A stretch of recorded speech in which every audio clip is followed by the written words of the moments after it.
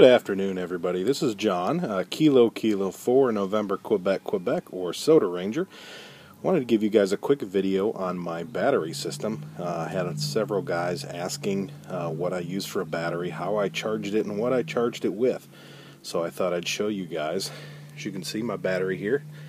It's one of those zippy packs. It's an 8400 milliamp hour battery. Had a lot of good things about this battery so far. Used it on my last activation probably about a week and a half, 2 weeks ago, and I haven't charged it since. And I've been using it off and on for some day backyard applications, and it's been running real good. Hasn't even dropped below 12 volts yet. So I've been able to run my KX3 at 10 amps the whole time, no problem.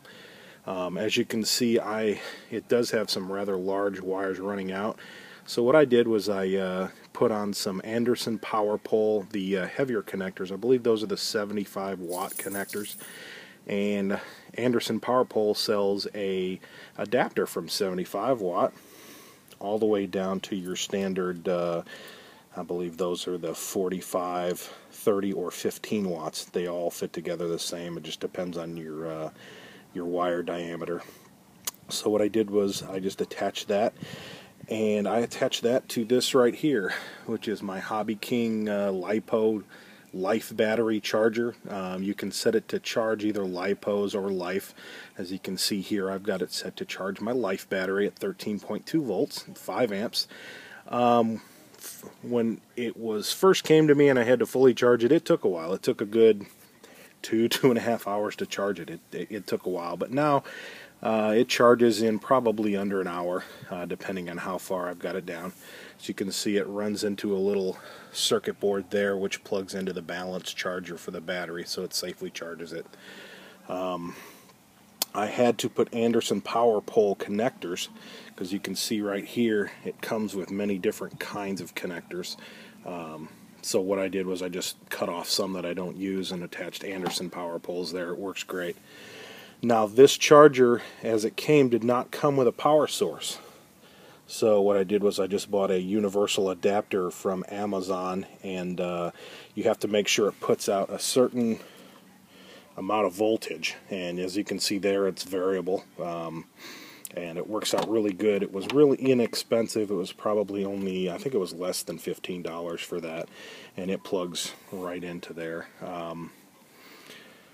It's kind of a spider setup. It's kind of connected every which way, but it works really well.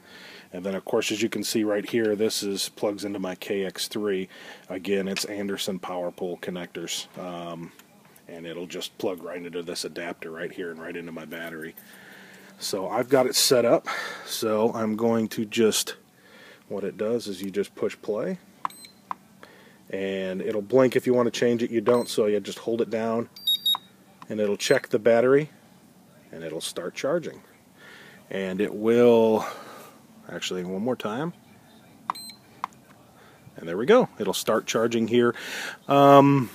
This charger here, it's one of the cheaper ones. You can get them a little bit more expensive. My next purchase would probably get a little bit better, because it does heat up a little bit on the bottom through the charging process, so I kind of keep an eye on it. I put it on a safe surface, or as I've got it right here, so it's set up so there's air underneath it. From the RC industry, I kind of don't trust the LifePo batteries, and I know the Life batteries are much safer, but still, you always want to charge it in a safe location. I prefer the back deck out here. Set it up on a glass table in case anything happens. I've never had any trouble, but you always want to be a little careful.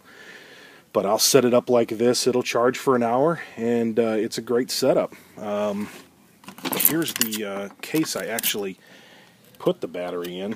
It fits in perfectly. This 8400 fits right in this case. I think the case is made by Plano. I found it at Academy Sports. You can also find it at Amazon.